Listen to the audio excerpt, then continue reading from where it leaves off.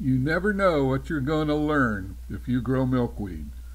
All of these caterpillars you're to see today came out on the southwest side of the milkweed patch. The milkweed patch is a rectangular that's about 8 feet by 10 feet. And they all came out to the side where it's going to be sunny this afternoon. So I guess they want to sunbathe. Maybe they just want to get nice and warm and they're going to shed their skin. They do that 4 or 5 times while they're still caterpillars. But there's not one caterpillar on the other side of the milkweed patch. They're all over here, just kicking back in the sand. Check out my Saving Monarchs playlist. I got all kinds of good stuff.